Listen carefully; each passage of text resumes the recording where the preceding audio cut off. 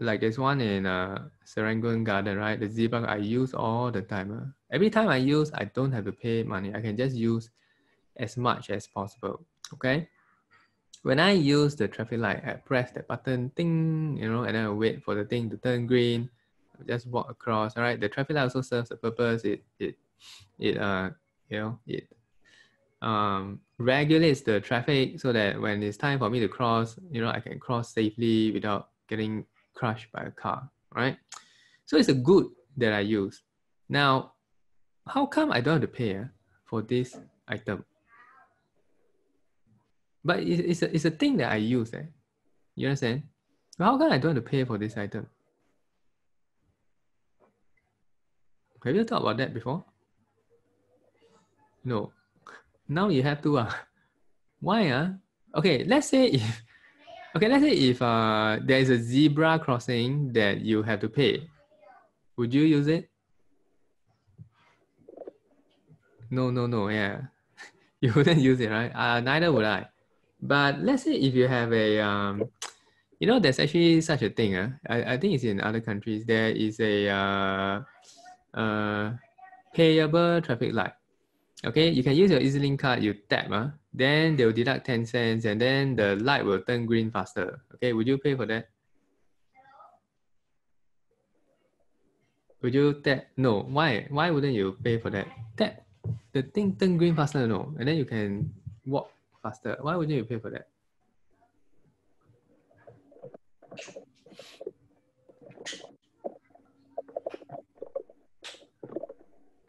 You pay for convenience. I can just wait for the light to turn green. Yeah, all right. Okay, then the other thing is that, is there a supplier for traffic light?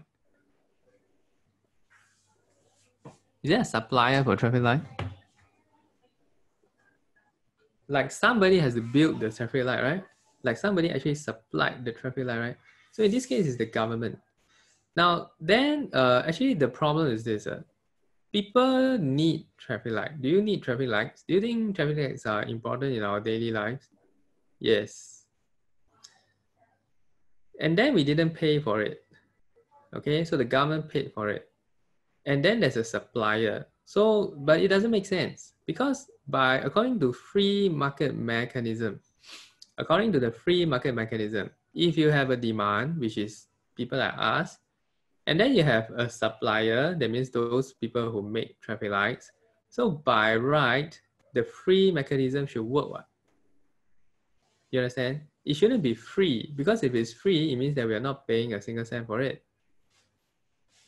But how come the thing still exists right now? Okay, so what I'm trying to bring across is this point that the free market mechanism doesn't work for things like public goods. That means the public goods, as the government, you cannot leave it to free market mechanism. You cannot say that never mind lah, I'll just build the road. Okay, if someone needs the traffic light, they will pay money for the contractor to go and build a traffic light.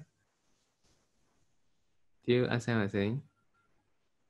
These are things that the government must come in to intervene. Why? Because, here's the keyword, the market for traffic light has failed. Okay? Let me just repeat one more time. The market for traffic lights or public goods has failed. Do you understand what I'm saying now? So can you give me another example of a market that has failed? That means if you just leave it to demand and supply forces, right, nothing is going to happen, right? Nobody is going to build traffic light, but yet everybody needs traffic light. Is there another thing that you can think of? Like everybody needs that thing, but nobody want to pay for it. And then the market will fail. Can you give me another example? Roads are very good. Everybody needs roads, right? But nobody wants to pay for it, Like nobody wants to build the road. We are paying road tax, by the way. But nobody wants to go and pay to like, let's build another road, expressway from here to Malaysia. Nobody wants to do that. Okay, very good. Any other example? that the market fail. That means if you leave it to market forces, nothing will happen. There will not be a price. There will not be a, you will not have goods and services.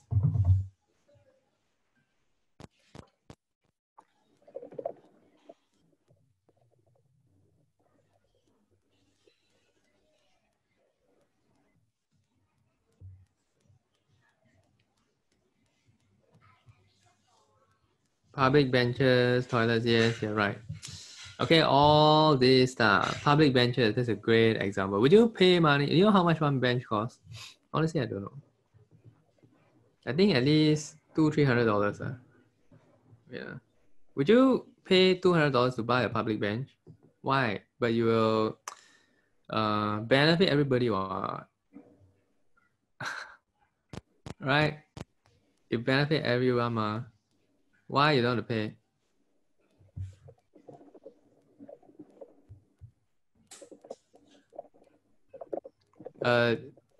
Okay, this is a very important question. Okay, why you don't want to pay?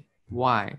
It's too much. Everyone is using it. Ah, very good. You see, I'm not saying you're selfish, right? I also don't want to pay. Okay, so the problem is this: if you buy for the bench, everyone is using it. Other people should pay too. You see that? That is everybody's psychology and mentality. Why should I be the one paying? Everyone is using one, then everyone should pay. So because of that, nobody will buy that item. And because nobody buys the item, but yet everybody needs it, the government is the only one who can make that happen. And that's why the market fails. Got it? The market failed, the demand and supply just couldn't hold. It doesn't make it doesn't make sense, because if they wait for it, the government waits for it to happen, nothing will happen. Okay, now we have reached a higher level. Do you feel that now you are at a higher level of thinking now? Like you have some enlightenment of some stuff that's going on around you. Do you feel enlightened? A bit. Yeah. So econs makes you open your eyes a bit, and then look around, right? So that you are aware of some stuff that's going on. Okay, I give you another one. Trees. Do you know how much one tree costs in Singapore? Let me Google this. I used to know. I think I forgot. How much does a tree cost in Singapore? How much does a tree in Singapore cost? The littlest tree planters. Okay, see. All the trees cost 105 million. What's this? Okay, under N parks, huh? So it costs about 105 million. 700. Yeah, I don't know how many trees are there, right? But every year, Singapore will pay $105 million for trees every single year. Now, are trees important, Ethan? Do you think trees are important for us? Yeah. So why don't you pay to build a tree? Wait, is the word build? Grow. Sorry, oh my God. Grow. Why don't you pay to grow a tree? Or why don't you pay money to get a tree? Okay, let's see how much does a tree cost. Maybe we can buy from Amazon. Do you think we can buy online? Can we buy a tree online? Yeah, you can buy a tree online. Buy trees for sale online.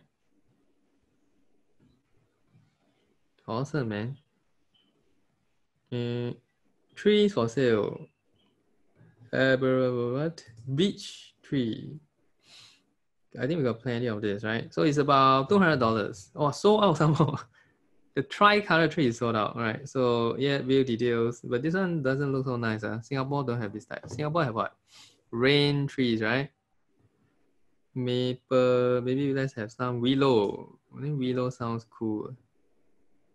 Yeah. Hey, only $99. Corkscrew willow trees. Would you pay 99 to build a tree? Grow a tree, sorry.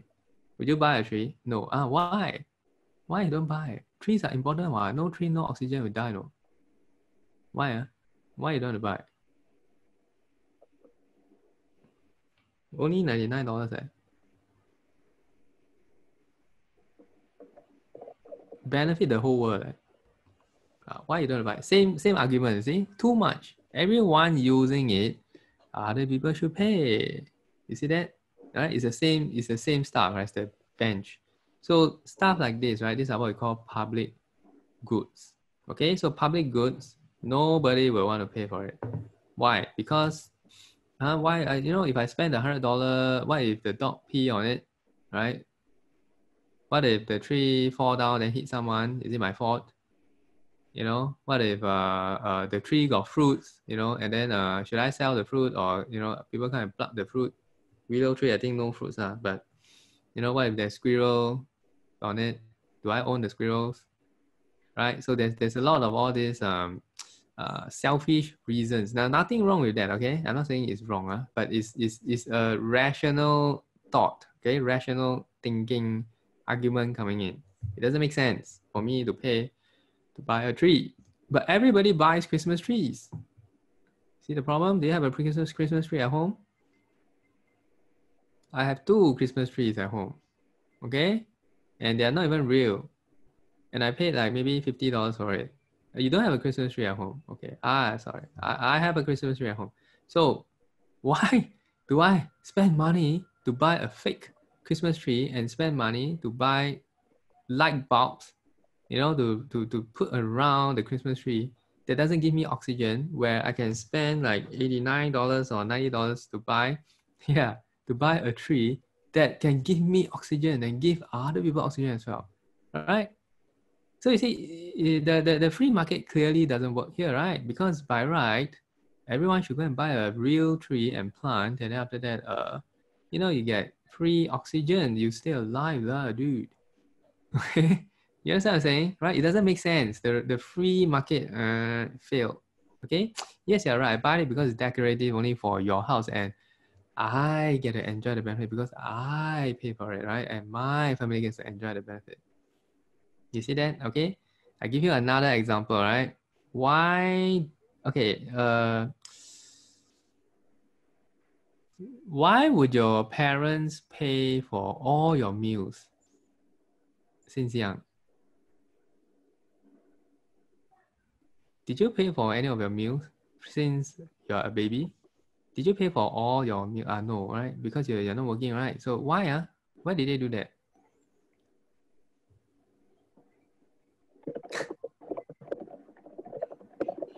Why did they do that? We pay them back. That is provided you grow up.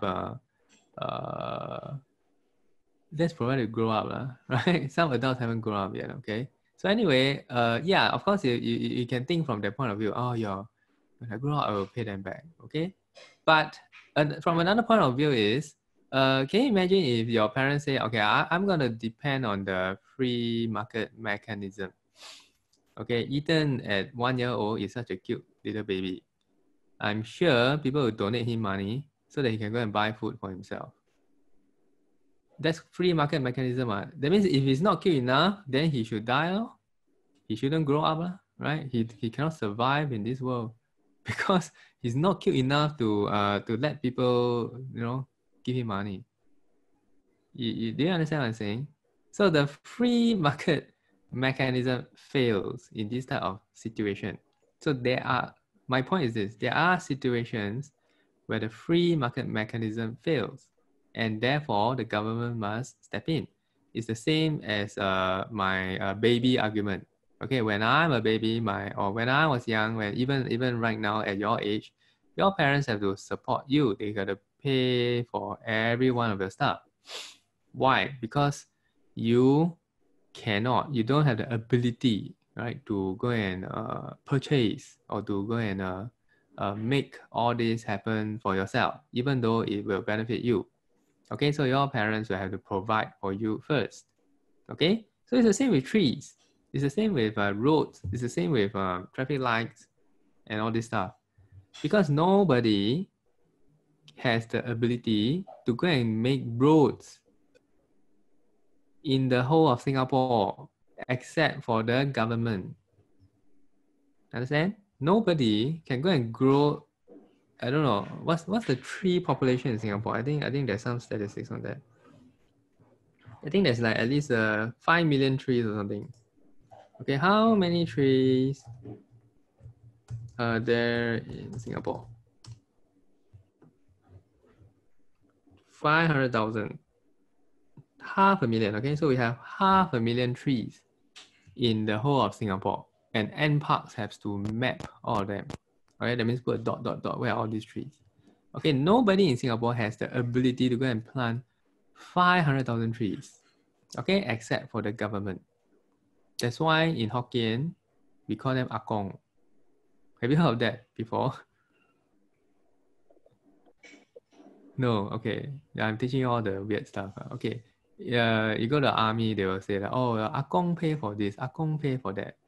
Right? The Akong is not grandpa. But I mean, in Hokkien, Akong means grandpa. But the grandpa, the so-called Akong, is actually the government. Okay, the government pays for this. It's the same as when you're a kid. Your parents pay for all this stuff. Why? Because we don't have the ability to purchase or to create them. So we get that the government understands this, right? And the government comes to make. Why? Because the market has failed in this type of situation. Okay? So let's go back to our thing here. I haven't even gone to the notes yet. Okay, so market failure. I know just now you gave me some words like what are the marginal social costs, marginal all this stuff, right? We'll talk about that later. Okay, but we need to first understand the concept of market failure. So market failure means there are some situations where the market fails. People demand the thing, but nobody wants to pay, right? Or suppliers can supply, but because nobody pay, they cannot supply the thing, right? So example, you see the first one is a public good. So public good is an example of market failure. Why? Because of two very important concepts.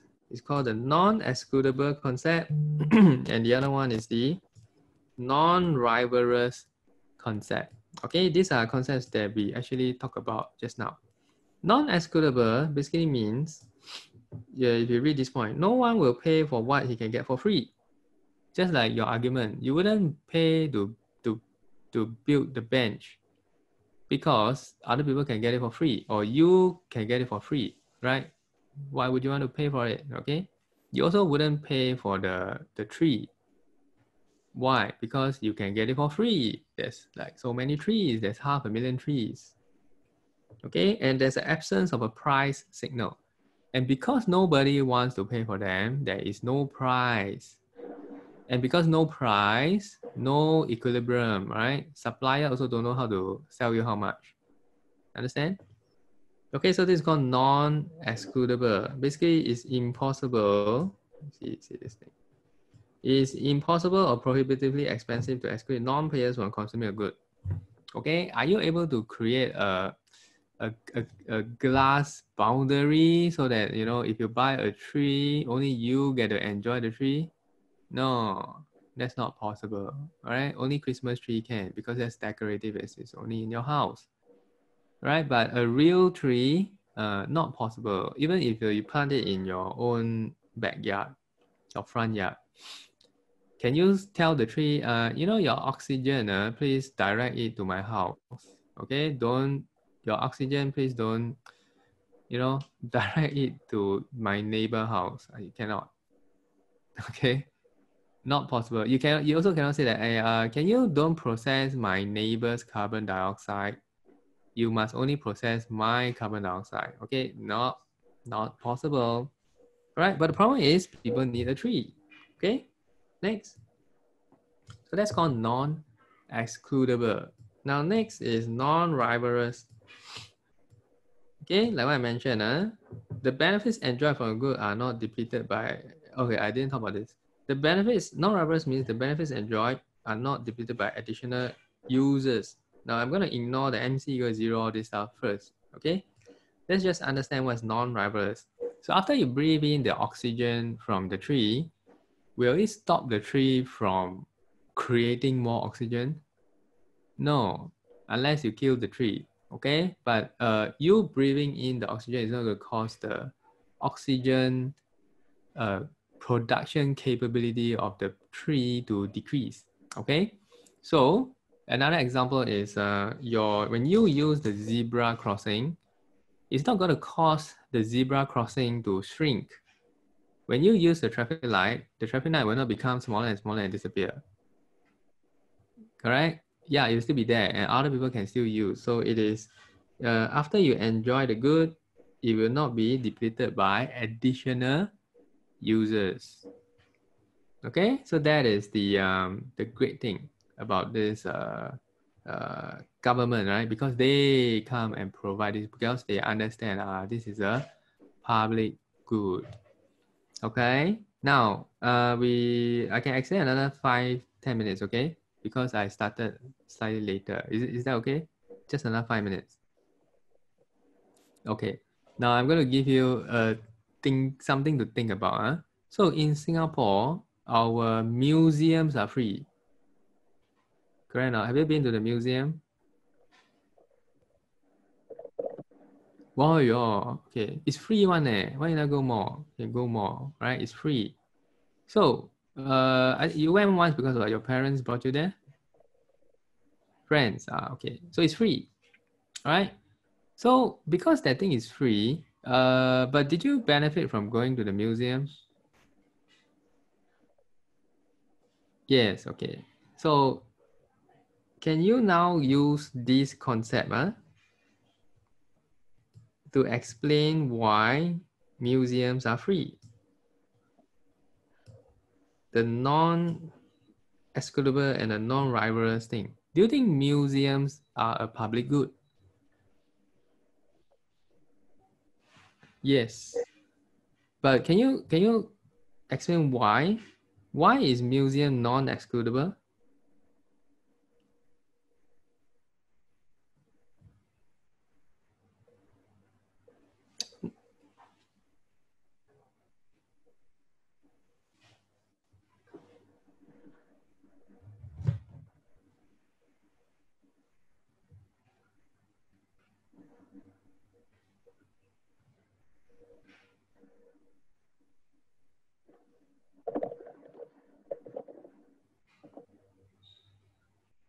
Why are museums non-excludable and why are museums non-rivalrous? Are you typing something now? Yeah, I think you're typing. So wait first.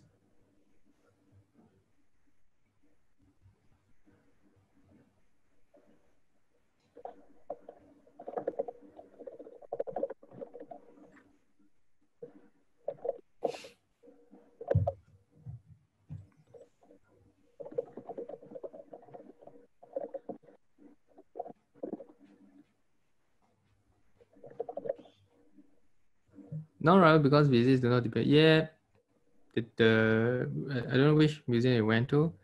National Museum, right, in Dhoby Ghaut, it has all the paintings and all the cool stuff, right? It will not decrease after you go and see.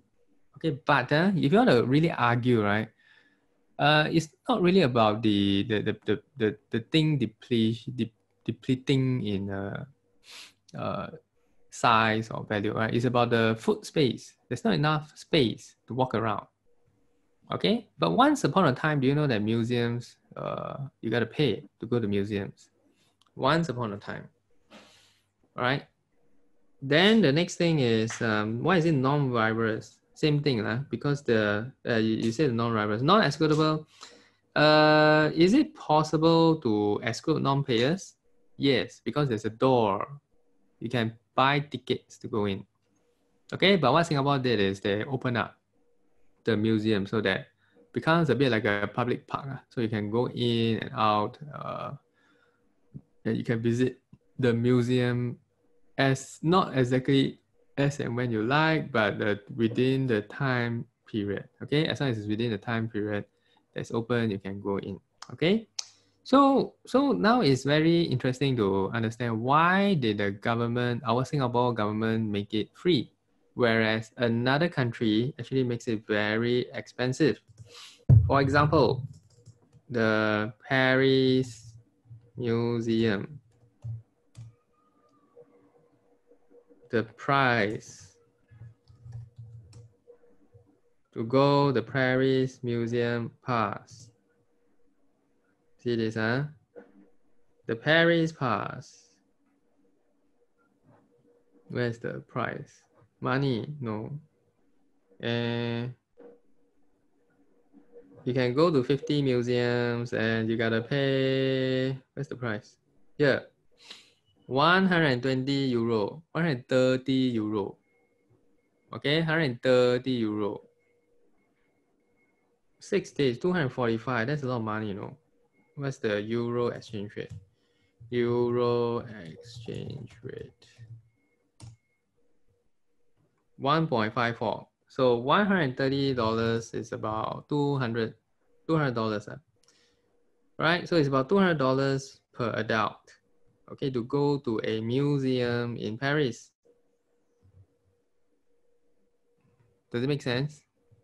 How come Singapore make it free, but other countries have to pay? So of course, your argument will be, oh no lah, this is only for tourists. Correct? Because you are a tourist. Let's say if you are a tourist and then you go to the Paris, right? You will want to pay to visit the museum because you have gone there. Got it? Right? But their citizens also have to pay, no? Wait, how much does citizen of, let's say Japan, pay for museum? Peace Museum. Can you become Japanese? What? Okay, wait. In Japan, right? Japan museum pricing. Okay, so there's an entrance fee. The top 10 museum tickets pass with prices. To pay, yeah, to pay to maintain the museum. But how come Singapore don't have to pay to maintain the museum? Okay, in Japan, this is general admission tickets. It's $24.68. That means even their citizens have to pay. But in Singapore, it's free. Why is it like that? Yeah, I know you said, but Singapore, you mean we don't need to maintain the museum? We have to maintain the museum, right? What if someone, plugs something and yeah, you gotta pay for electricity, you have to pay. Yeah, we have tax to pay for it. Yes, we have, but Japan also have. Japan also pay tax. Japanese also pay tax. Why do they have to pay $24, $55? And not this one. Museum, Samurai Museum. Their citizens have to pay. Okay, so next lesson, we will talk about this type of different scenarios because the reason is very simple. The reason is because in Singapore, our government thinks that museum is a public good. Okay, but then in Japan, the government don't think that it's a public good. Okay, what type of good do they think it is? They think that it's something with positive externalities, right? They feel that it is a merit good. Okay, so merit good, as you can see over here, externalities, something with externalities, right? They are also causes of market failure. Okay, so next week we're gonna explore more on this. So we talk about public good. Next week we'll talk about externalities. So things like the museum, frankly speaking, is a bit half-half. That means it's not really public, but at the same time, it's also not really private. So governments would, different governments would use different approaches. As I mentioned, there's no right or wrong answer. It's just they have their own perspective on this thing. Okay, Ken? Okay, do you have any question so far? Do you understand the public good and so far what we talk about? Yeah, okay, great. So I will see you next week. Okay, so next week Hari Raya, but we'll still be online at 3 o'clock. All right, hopefully I'll make sure no other, okay, I try to use the newer computer, right? Because here I got 3 sets. 2 of them is actually a bit old. So sometimes when I use the old one, we get this temporary breakdown problem. Okay, right? Okay, so if no question, you have access to these notes, you can always go and take a look, right? And then just message me or anything if you have any question. Okay, that's all for today. See you. Goodbye. Selamat Hari Raya. Bye. Bye.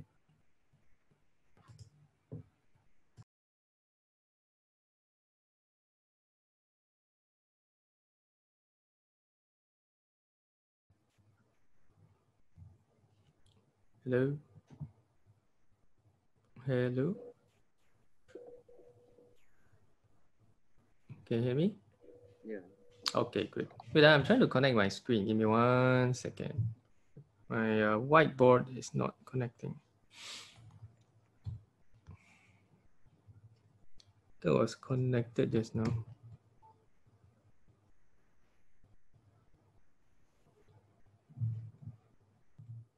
Okay, it's coming now. Okay.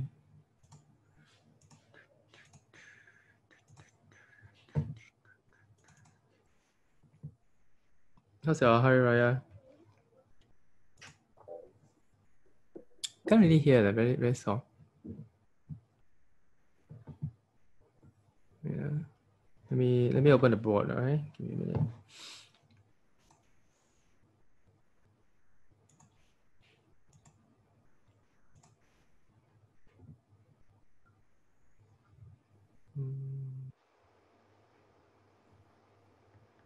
Yep.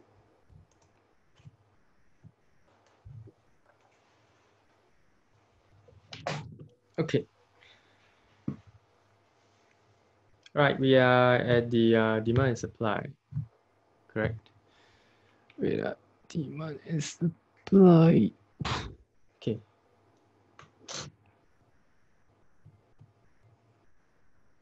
Which is right. Where's my worksheet? Okay, price ceiling, price for done. So demand, sorry, not demand supply. Market failure. One of my favorite topics to talk about. Okay, market failure. So the last week we talked about public goods, right? So public goods are non-excludable and non-rivalrous. Do you still remember what is the meaning of non-rivalrous and non-excludable?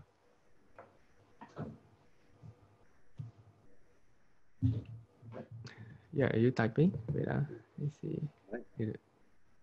Are you typing or are you able to? Okay, are you able to adjust your microphone a little bit? You gotta go to Zoom under settings, right? Just increase the microphone, what do you call that? Reception or the volume, yeah, volume. Right, just increase a bit. I'm hearing a bit. I can hear some sound, but it'd be better if you can increase just a bit more. Okay, you try. You want to try and do that first? Go to the Zoom. Under Zoom setting, I don't know if it is the computer setting or the Zoom setting. You try and increase the volume a bit.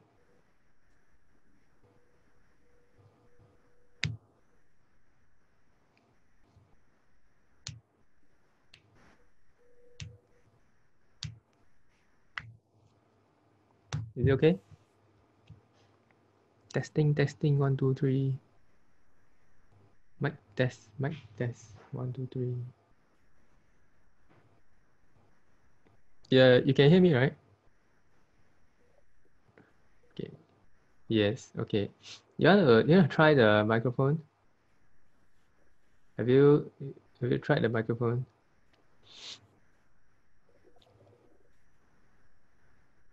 There's no setting. Okay. Let me see. Okay. And never mind. Then in that case, we just continue this way. Wait, never mind, next time. Okay. It's actually under the if you see if you go to the green color and the red color thing. Are you using a computer or iPad? Computer, okay.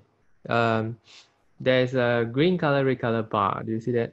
Red, green, red bar. If you put your mouse on it and then microphone somewhere to the left, right? There's an arrow pointing downwards.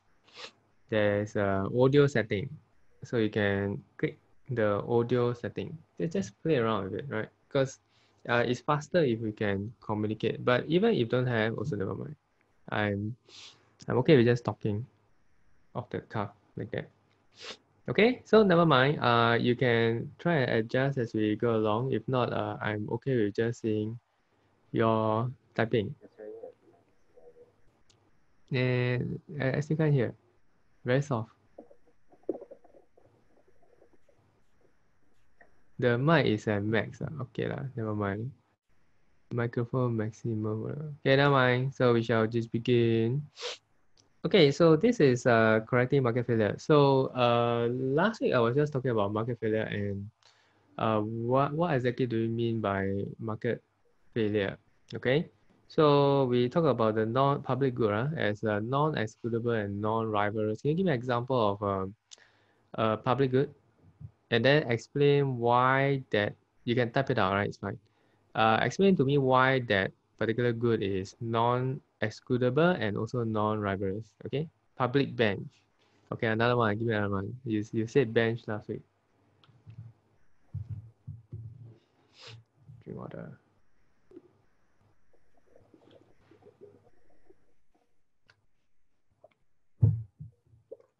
Give me another one. Street land too common.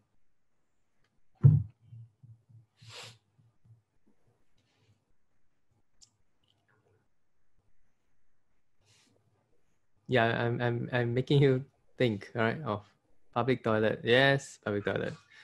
I want to give you one. This army, SAF, is our national defense a public good? National defense, the army. I mean the Air Force, of course, right? Air Force, Army, Navy. Is it a public good? Why? Why is it a public good?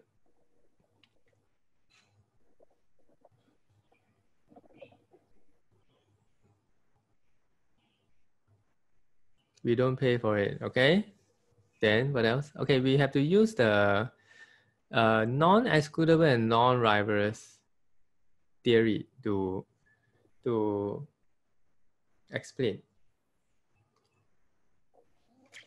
Why is it non-excludable? Okay, what's non-excludable? It's impossible or expensive to exclude non-payers from consuming, okay? Non-rivalrous means benefits enjoyed are not depleted. Okay, so using these two examples, can you just link it, apply it to the SAF, our national defense? Why is it a public good?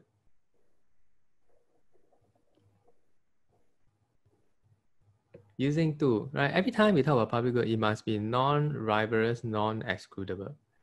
You have to use these two definitions to define a public good. Okay, can you try?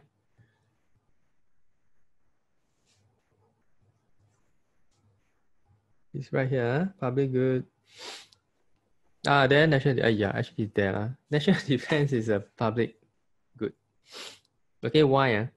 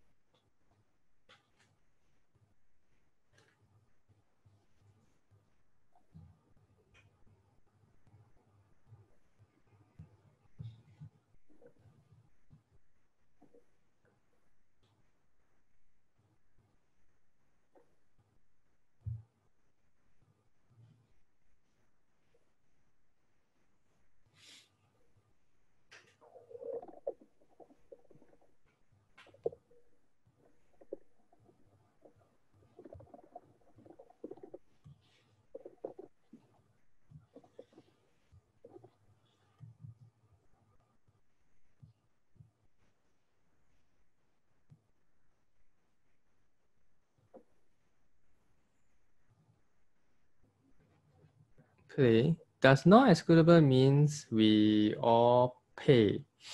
No, not excludable means you cannot exclude non-paying. I'll give you an example. SAF. When they defend Singapore, they're also defending foreigners, right?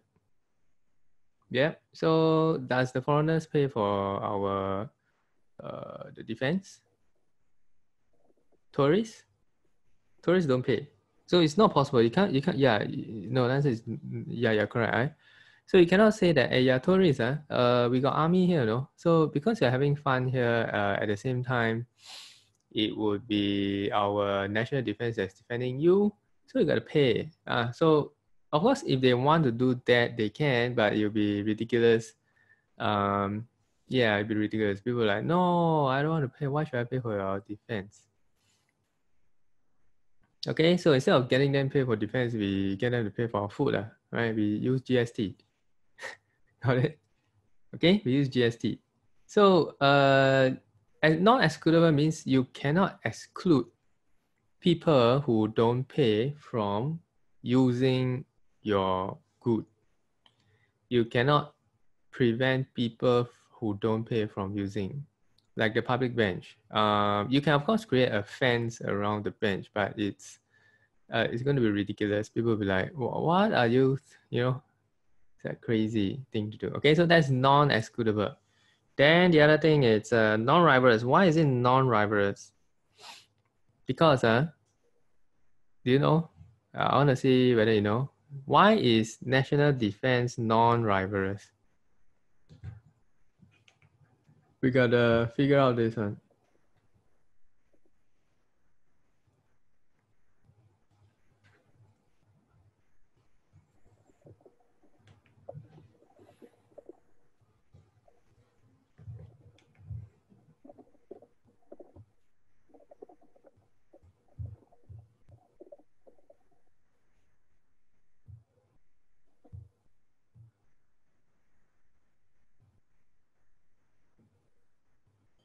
Nope, nope. Non-rivalrous, nope. That's not the reason. Look at the definition again and try and so you see this is a crucial point, very important at this point in time. You gotta be able to apply this concept. Okay, try again. Look at the definition of non-rivalrous. And then I know there's some equation at the bottom, don't ignore that one, right? Just look at the benefits enjoyed are not depleted by additional user. What do that mean? What do they mean? You try it, then later I'll explain, okay?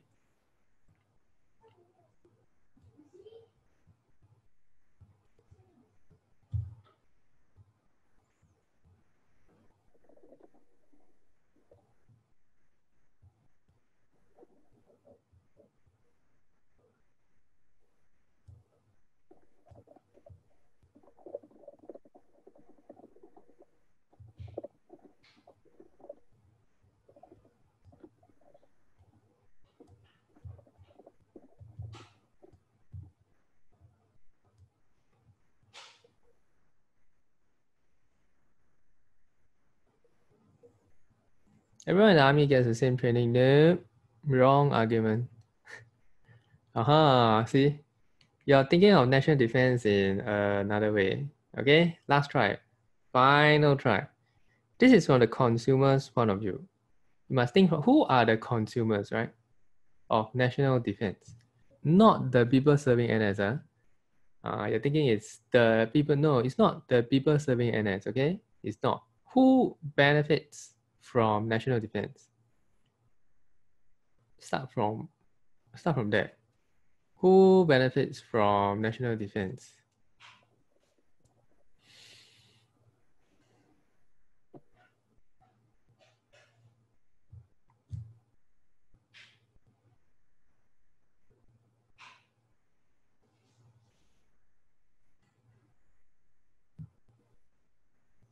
Yes, Singaporeans, right? So are you, okay, let's say I have 5 million people. We have a population, I think 6 million plus, 6 million plus population. So let's say I increase to 10 million. Singapore has a plan by the year, I think 2030 or 2050, something like that, in somewhere around the next 10 years. They're going to increase the population to 10 million. Okay, that is I think 6.9 million. That is the intermediate goal. Eventually, it has to be 10 million because we need to compete. To be able to compete with other cities, we have to have 10 million population. So if we were to increase to 10 million population, will the national defense get depleted as compared to 6 million? Will it get depleted? Will there be less national defense because you increase the population from 6 to 10? Ah, very good. You see, the answer is no. Why? Because you still just defend this area of land. You understand? You only just defend this. Unless your land area changes, then it gets depleted. But no, you're still defending this piece of land. Simple as that. Okay. So when you have more people enjoying, from 6 million to 10 million population, 4 million people enjoy your national defense now, right? You don't deplete the national defense so-called quality just because there are more people in Singapore. So this is what I mean by non-rivalrous. Benefits enjoyed from a good are not depleted by additional users. You get additional user, you will not deplete the benefits enjoyed. Okay, so this is the definition of non-rivalrous. So national defense is one. Last week I think we argued about the museum. So later we're gonna study why museum is a special case. Okay, or rather it's not really special we classify it as externalities, right? So what's the evaluation? Now what do we mean by evaluation? Evaluation here is that it's very difficult to determine whether something is a public good. Okay, and also it's very difficult to determine how much public good do you need. Like for example, we know benches are a public good. Okay, no need to argue. We know that traffic light is a public good. But the problem here is how much do you need to provide? Do you need one every 5 meters? Or do you need just one in every 2 kilometers? Right? So there's no fixed rule to determine how much, because the creation of a public bench is, after all, using the taxpayers' money. So it is very difficult to determine that. Now, this is under evaluation. Okay, this point is under evaluation. The reason for evaluation is, okay, what do you mean by evaluation? That means evaluation is just like a consideration.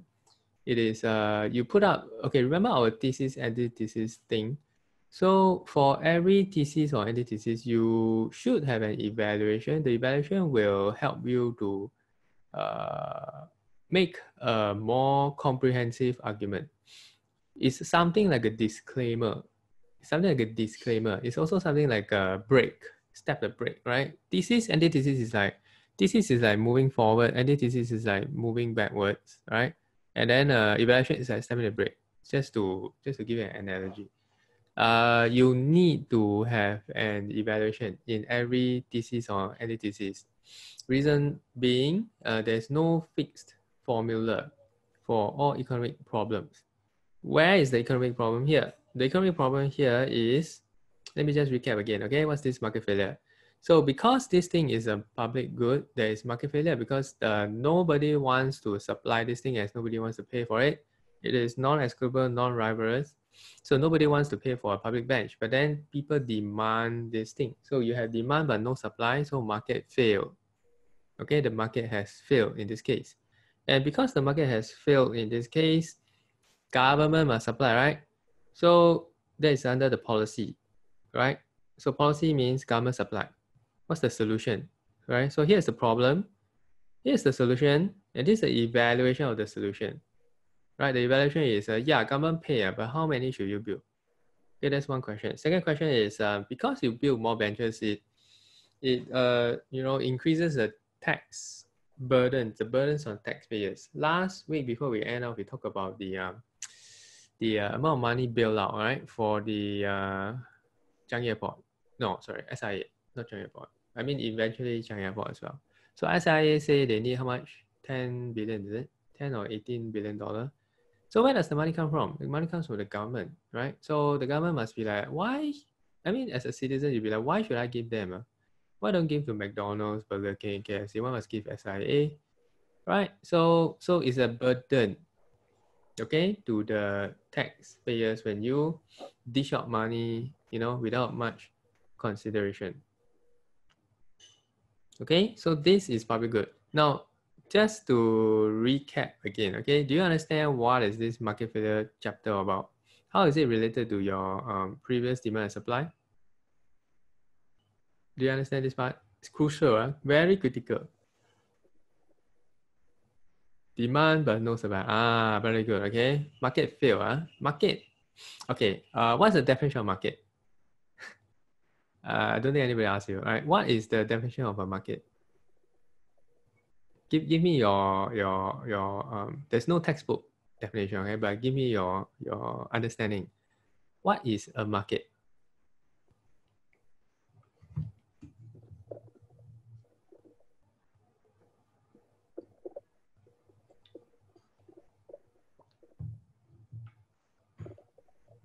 What's the definition of a market? Give me your idea, your opinion. Opinion also never mind. No need fix or correct answer.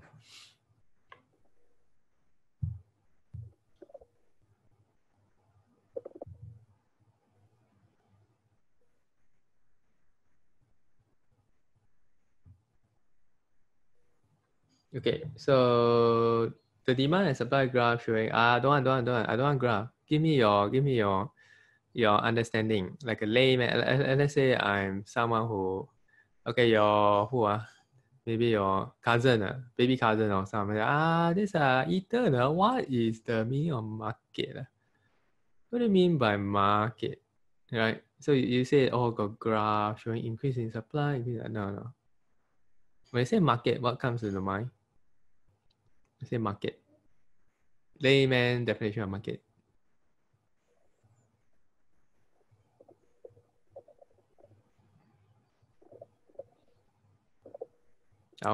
Produce, very good. Exactly. Producers and consumers. So what is the best example of a market? The market, right? The wet market is the best example of a market.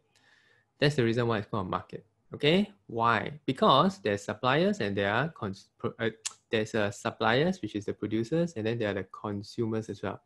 They come together in that location called the market, buy and sell things. Okay, they buy and sell things. So there's demand and there's supply.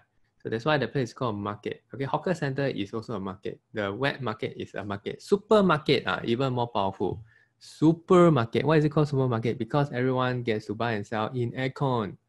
Supermarket. Okay. The experience is different. Next time maybe got, I don't know what, super duper market. I don't know, right? Online market. Okay, e-commerce market.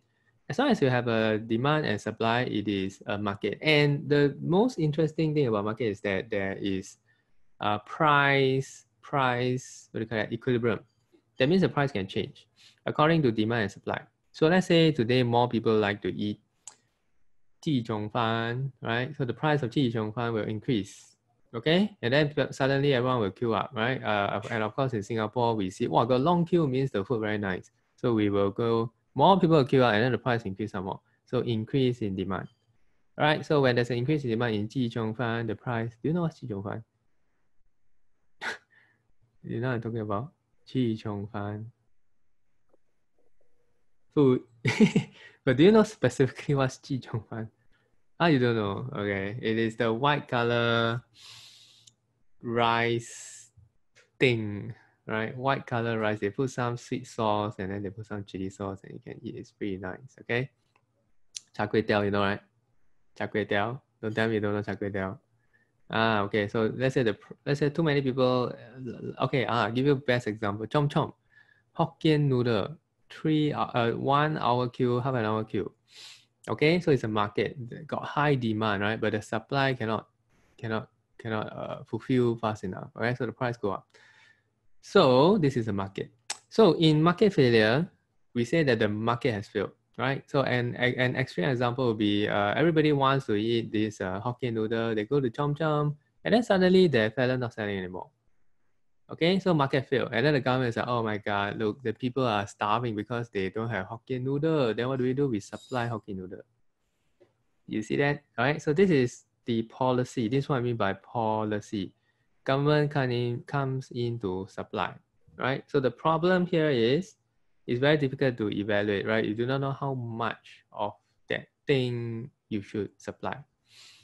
Okay, so that is our first cause of market failure, a public good, right? So public good, street lighting, national defense. Next, we're going to do something very interesting. It's called externalities. Okay, now just to check, your school has gone through externalities, right? Is a HBL, correct? Under HBL? Yeah, okay. So give me your best understanding of this externality. I want to see where I can come in. Give me your understanding of externalities. So first one was public good. Second one is externalities. Because there's public good, therefore there's market failure. Second point is because there's externalities, therefore there's market failure. So we understand public good, but what is this externalities? What is this all about?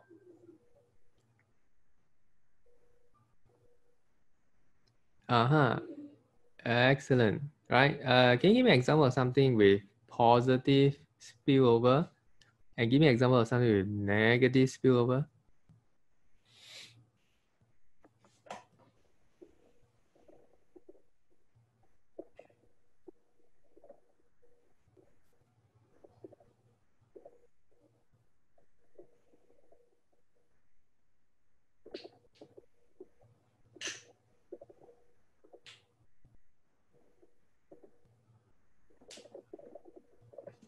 If you don't know, it's okay, right? So I know where to talk, start from. If you know, just say. Don't. I mean, I will check whether it's correct or not.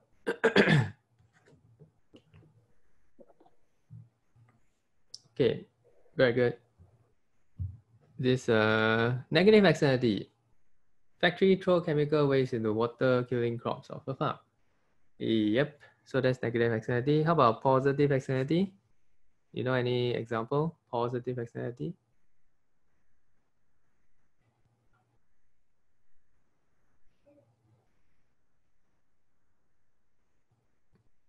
Don't have.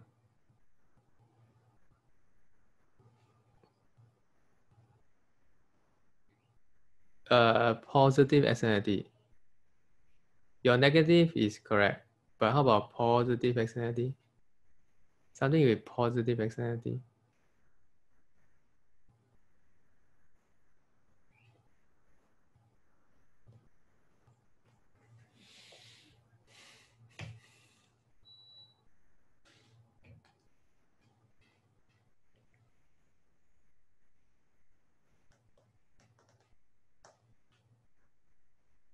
Too much supply of good of a first party? Nope. Nope. Okay, I'm gonna show. Okay, I am going to just show you something. Education. Wait, okay, how much?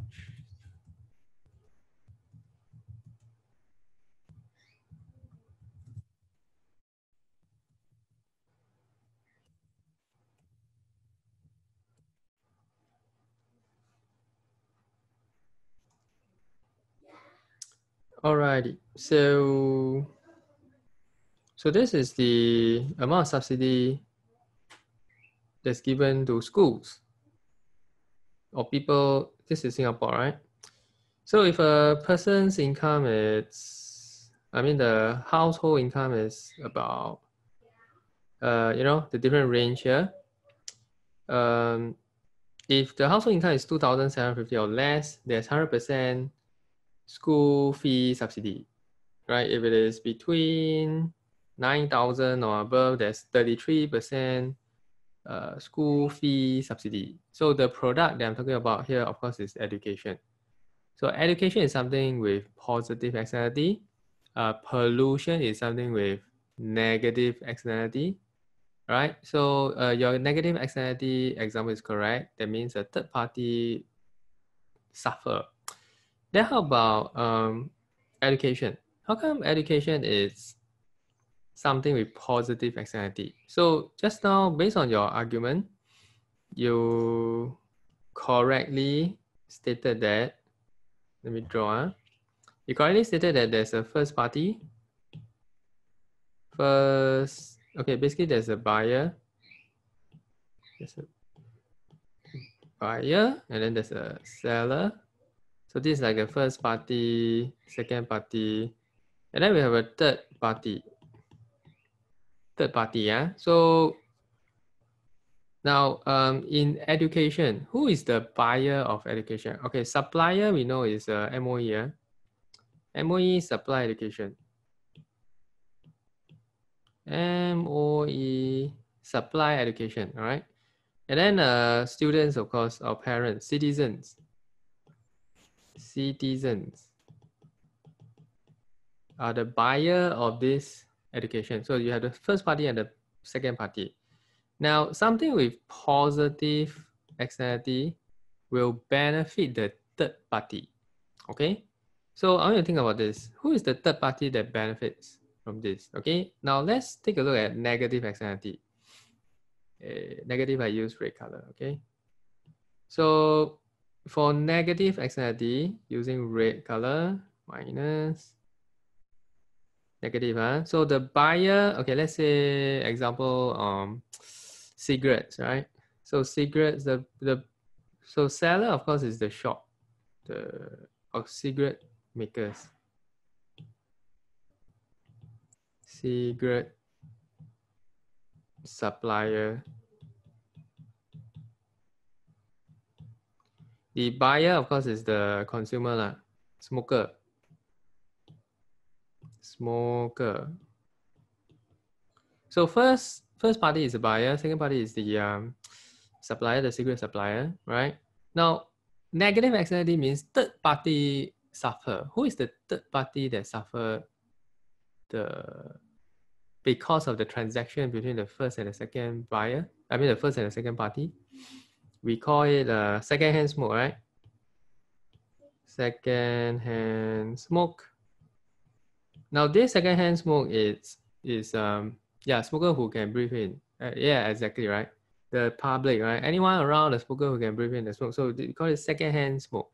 Why do we call them third parties? Because they are not involved in the transaction at all. The first, this transaction is between the buyer and the seller. The buyer and the seller. So obviously both of them benefit, right? Because the buyer enjoy the smoke, they smoke the cigarette, then wow, I feel great, right? And then the supplier says, oh, I feel great because you buy the cigarette and you spend money. I earn money. But the third party is like people like you and me, like we don't smoke. You don't smoke, right? I don't smoke, okay? So we're like, oh, we breathe in the thing, it's got nothing to do with us. You do benefit, but you cause me to suffer. Got it? So that's the externalities. Now go to blue color. Let's look at blue color. Blue color. First buyer is the citizen. Second seller, second party is the MOE. So who's the one who benefit?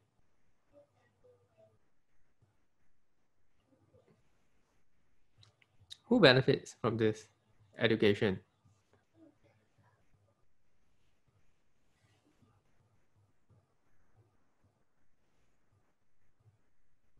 Future employers. Okay. Very close, right? The answer is actually everybody else or all other citizens.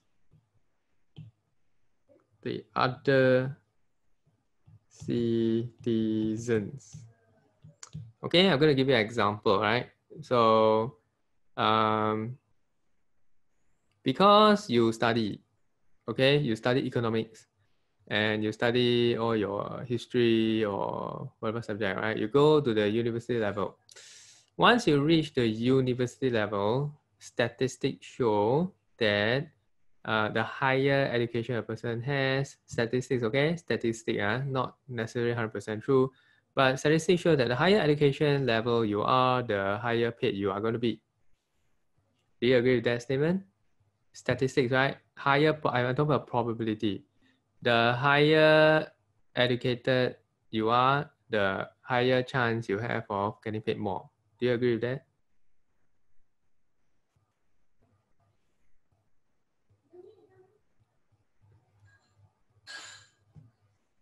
Do you agree that more education equals to more salary? My teacher said so. Okay. Because statistically, right? We're talking about mathematics, right? So statistically, it's true. It is true. Okay. How? I mean, we look at general statistics, meaning you look at Singapore. So we are more educated as compared to who? As compared to maybe Indonesia. Okay, the density of you know, basically almost like 90% of the people are university graduates. All right, our population, Singapore population, right? Very high percentage. Huh? Like your brother went poly, right? Went poly, right? Is he in the army now? Or still in the last year? Accounting, I believe. Next year. Okay. So after that, is he going to go university? Yes. So you see, chances are he's going to go university. So can you imagine all poly graduates go university? And it's true for my generation as well, right?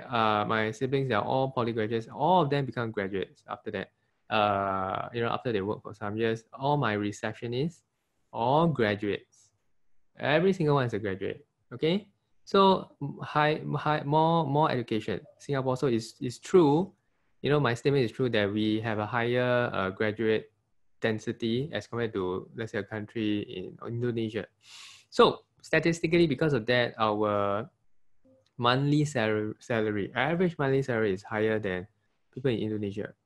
So my statement is true, and your teacher is also correct to say that when the education level is higher, the chances of higher salary is higher as well. Okay, so who benefits from having higher salary? Now my answer is the other citizens. How come other citizens benefit from your higher salary? Right, now I'm going more specific, okay? Imagine you go university, you get higher salary. How come I am the other citizen, right? How come I will benefit from your higher salary? Tax. Oh, well done. Okay, that is the correct answer. Right? Did your teacher say this before? Yes. Right. Awesome, man. So you understand the income tax, huh? Some students don't know what's income tax, though. They're like, I don't know what's income tax, right? So because you have a higher salary, you pay more income tax to the government. You pay more to the government. By the time you are working, I'm like an old man. I'll go to the park, and then I will see a public bench. I will sit down, and then I'll be thinking, yeah, Ethan definitely, contributed to this bench that I'm sitting in the park right now. You get it? Right? But let's say if you don't study, then you have lower income. Then when you have low income, the government cannot collect more tax, right? Then when I am old, I walk around in the public park and hey, how come no bench? Huh? There's no bench here. I need to keep walking around. No, imagine my leg got arthritis. I cannot sit down properly. Then I'm like, see lah, never study lah, never study. Then the government cannot tax you. Government cannot tax you. I got no bench.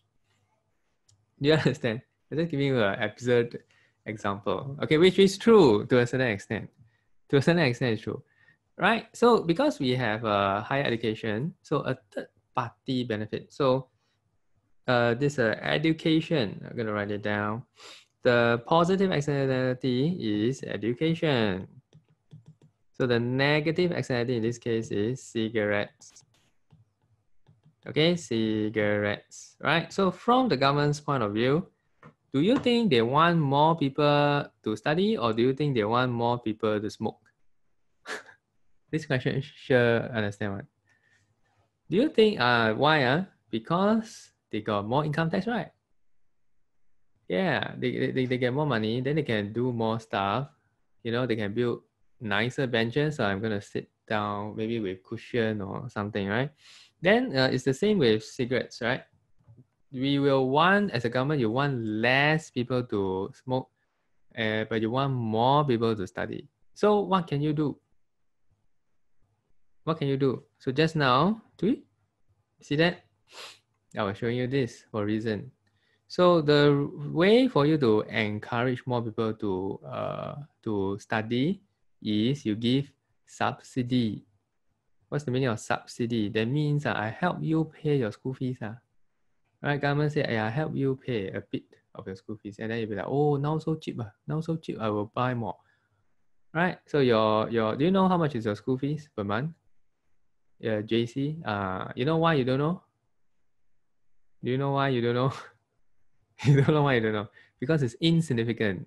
You understand? Let's say if it's $5,000 every 3 months, you'll be like, wow, your dad will be like, hey, you better study hard, 5,000 every 3 months. Okay, now you don't know its reason is very simple because it's insignificant. I think it's like $50 per month or maybe even lesser, $20 per month, something like that. You don't worry about it, okay, because the government heavily subsidizes it, okay? But when you go to university, the government also subsidizes. Every semester, I think it's like $6,000 every semester, $6,000 per semester. But if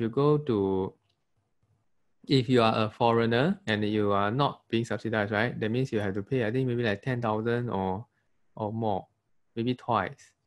Okay, so as a Singapore citizen, you get a subsidized rate for education. Like here in schools, example, every student, foreigners, right? I think they pay like $200 per month to study in the public school. Right? Like maybe your friends will have to pay like $200 per month, but for you it's insignificant, maybe 20, 30, less than 50 cents a day kind of thing. Right? So we don't really think about it. Like even myself, I don't know, right? What's my secondary school fee or primary school fee, right? Because it's insignificant. But when I go to university, wow, so expensive, $5,000, $6,000. Yeah, right. So that is why the government gives subsidy for things with positive externality. Got it? Then what is the opposite of subsidy? Subsidy means give money. Very good. Tax, right? So do you think they tax our cigarettes? Yes, right. How much do you think they tax our cigarettes?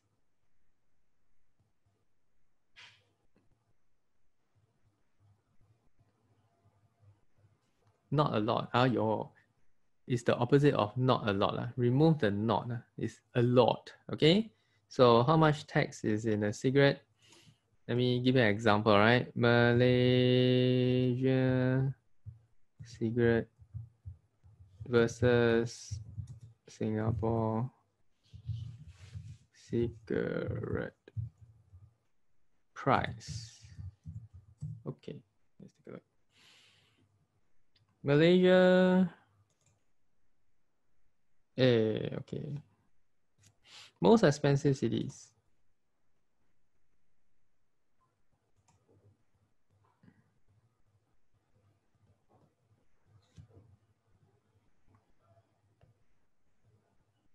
I don't have Malaysia.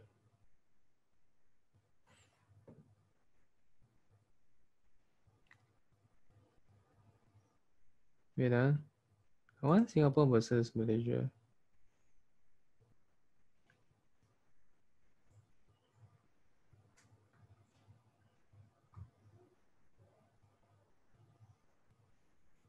Okay, the answer is about 10 times. That means the price of cigarette in Singapore is like 10 times the price, the data. Right, it's about 10 times, okay? Singapore duty paid cigarette. Okay. So anyway, this is interesting as well. Now because Singapore cigarette is so expensive, in Singapore, just a rough estimate, okay? One cigarette is maybe like $1.50, I think. But in Malaysia, it could be like 20 cents. Sing dollar, okay? Right, so Singapore dollar, one cigarette is maybe $1 plus. So whenever they smoke, like one cigarette gone, that's $1 throw down the drain. Okay, that's $1 thrown down the drain. But in Malaysia, it's maybe like 20 cents or 10 cents, something like that. So how come so big difference is because it's being taxed in Singapore. So that means that the additional money for the cigarette that smokers pay goes to the government. Okay, why? Because they're trying to prevent you from smoking because they know it's negative externalities, right? So now, why am I showing you this? This is because cigarettes in Singapore are so expensive. A lot of people are tempted to buy from Malaysia because it's so cheap, right? I mean, after all, they're just cigarettes, right? You smoke and then it just disappears, right? There's no evidence. So as a result of this huge disparity in prices, the Singapore government got to do something about this cigarettes, so that when the police catch, right, police see you smoking, or I may see a person smoking, they can tell whether that is a Singapore cigarette or a Malaysian cigarette. Okay, why? Because if everybody goes to buy Malaysian cigarette, it defeats the purpose of taxing. Okay, in this situation, it defeats the negative externality theory. Okay, because people can just buy from Malaysia. So to do that, they introduce these special markings on cigarette. I don't know what they call that, SDPC. So there's some vertical bars with some specifications, like how many mm, all this stuff. Okay, on Singapore cigarettes. And Singapore cigarettes also have special marking with like Singapore written over it or something like that. Okay, this is to prevent people evading tax. Okay, you see that? So because of why? Because of this huge price disparity between Singapore and Malaysian cigarettes. And why is that? Because we tax a lot. And why do we tax so much? Because of negative externality. We don't want other people to suffer. Okay, so this is my introduction of positive and negative externality. So can you give me an example of something else that also generates positive externalities which the government subsidizes? So one clue is that the government subsidizes a lot. And then that thing is positive externality. But it's not a public good. It's not a public good, but it's something that generates positive externality. Can you think of another example? And of course, another example of negative externality as well. Healthcare, awesome. So healthcare is positive externality. Okay, can you tell me who is the first party, the second party, and the third party in healthcare? Healthcare. Tell me who is the first party, second party, and third party for healthcare.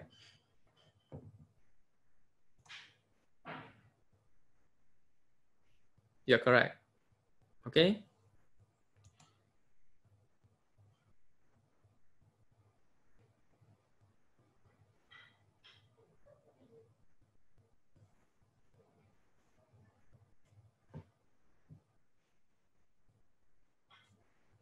So first party, sick people, second party, healthcare workers. Yep.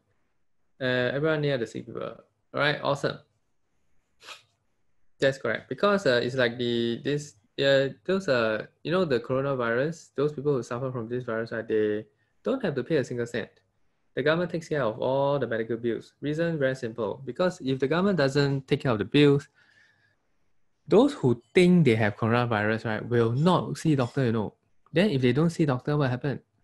They would pass the virus, right? So what do we want? We want everybody, the Singapore government wants everybody who thinks or suspects that they have the virus to quickly go see doctor and heal so that they don't pass it on to other people, right? So they subsidize 100% of the medical fees. Okay, so how about if it's no virus, when we are not in a virus situation, healthcare is also heavily subsidized. That means you pay cheaper prices to if you are a Singapore citizen. Okay, and then of course if you go to a public hospital, you pay even lesser. Right? Why? Because they want you to get well soon. So that's the reason why Singapore government doesn't send you a get well card. Because they already pay money for your medical bill. They want you to get well soon. That's a lame joke, okay? So you get well soon, you get to work, correct? Like me, as long as I get well soon, I get to work. When I work, I generate income. When I generate income, who benefit? The old folks benefit. Why? Because not only do I not spread disease to them, I also work, generate income, tax. So I pay for the bench, all right, and the traffic lights as well. Can you imagine if I'm sick like one whole year? If I'm sick, touch wood, touch wood. If I'm sick one whole year, what's going to happen? I don't have income, right? Then I don't have income. My family suffer. That's the third party. The other party is who suffer is that government cannot tax me, and then when he or she, the government cannot tax me, I cannot contribute to a bench. See that, right? Give me another example of negative externality.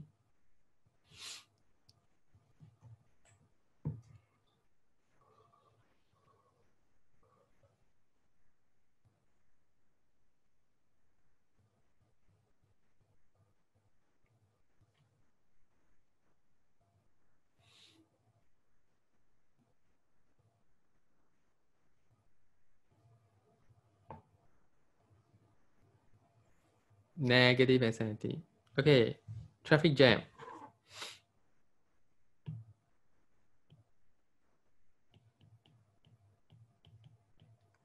Or private vehicle. Private vehicle. So positive externality is just as I say healthcare. Right? Negative is private vehicle. Private vehicle is like secret, you know. Why? Private vehicle, not public. So positive externality is public vehicle, okay? Public transport. Public transport. Private vehicle is negative. Why? Oh, where's the evidence that it is negative externality? Because it's being taxed a lot, right? Private vehicle. Now, do you know how many taxes there are for private vehicle? There is, let me write down. The cigarettes only have one cigarette tax, right? And GST. So private vehicle, there is the road tax. That means a private vehicle owner pay road tax, they pay COE, they pay ERP, they pay GST, they pay for petrol tax. Right? You see that 1, 2, 3, 4, 5. So they are taxed 5 times. Right? There's also the what do you call that? Path system. So path system is also something like a tax. Right? Path system. So there's like 5 taxes.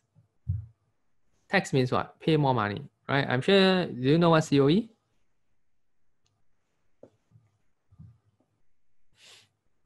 What does COE stand for?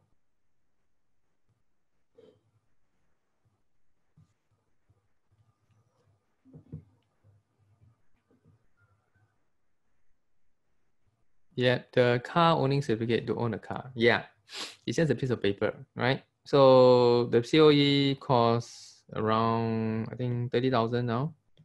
ERP, most expensive per day, maybe like $5.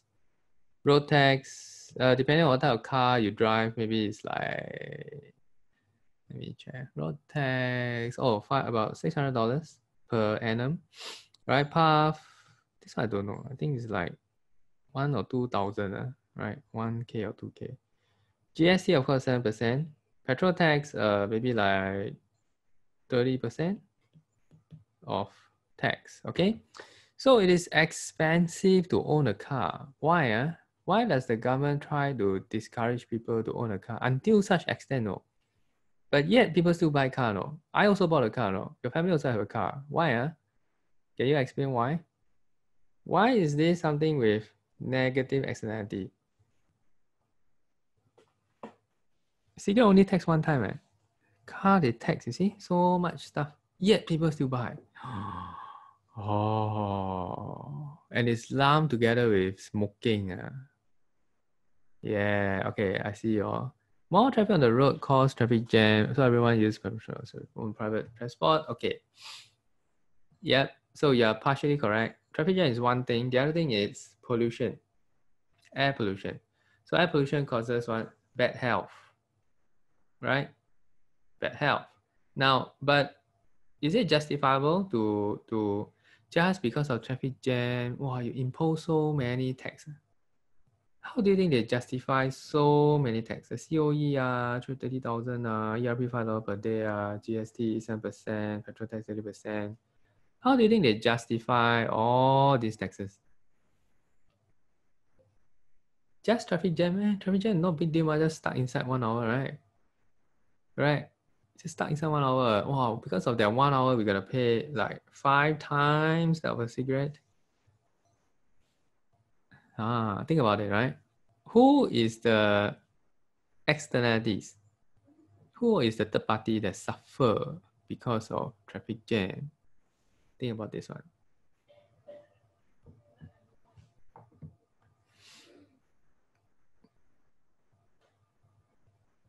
Public transport suffer? Nope. Nope. Nope. Why do you think the government is so motivated to tax people who drive vehicles? Yeah, because of traffic jam. Who suffers most due to traffic jam?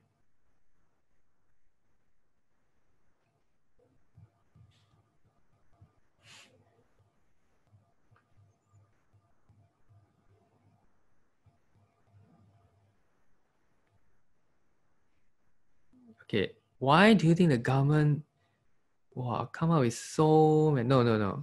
Nah, they don't care about those rush to hospital. I mean, they care, but it's not so much that they want to tax so much. Why do you think the government tax so much? Because who suffer? Who didn't suffer the most from traffic jam? I give you a lot of clue already. Why do you think the government tax so much? Yes. Why does the government suffer from traffic jam? What do they suffer? PAP famous for what? Wait, this not econs, right? Not econs. What does PAP stands for?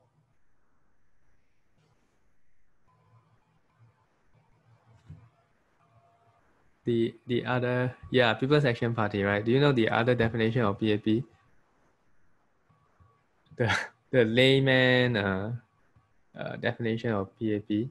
Like, you go coffee shop, people like PAP, is what does it stand for? Yeah.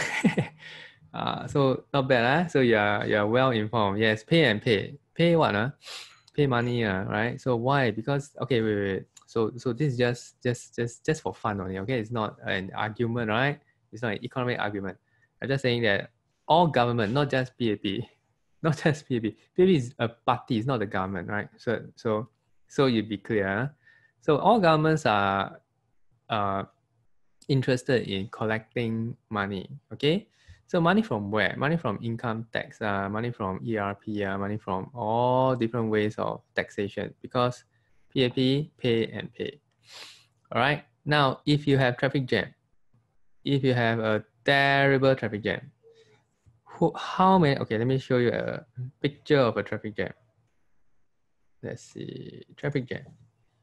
Traffic jam in Singapore. Traffic jam in Singapore is actually not too bad. Check this out. Okay, so traffic jam in Singapore. You look at this, right? Every scene, just choose any one of this scene. How many people do you think are stuck inside? Just one picture. Okay, maybe look at this. 3 hours. Okay, let's just look at this scene. Massive jam city accident. Where is it? Singapore congestion. Okay, just look at this picture. Where's the Singapore picture? Okay, this one. Right, the one in the middle. How many people do you think are inside this traffic jam? Let's say 1 hour, right? 1 hour is common, right? Traffic jam, 1 hour is common. How many people do you think are stuck inside this traffic jam? 700? Okay, I just count, rough count. 1, 2, 3, 4, 5, 6, 7, 8, 9, 10. So each row, so far, just based on the picture, I see like maybe 30, 40 vehicles. 40 vehicles, right? It's fair to say 40 vehicles, right? In just one picture. Now, 40 vehicles, let's just assume there are 40 people. That means one person per vehicle. So that's 40 people for 1 hour. All right. So that is also known as 40 man hours. Now, how much is every person paid per hour in Singapore? If they are working, right? Average pay in Singapore is maybe like $10.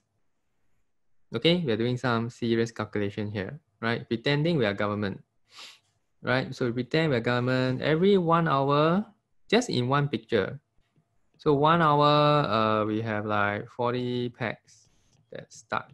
So average pay per hour, okay, it's actually more than 10, maybe like $20 per packs per hour.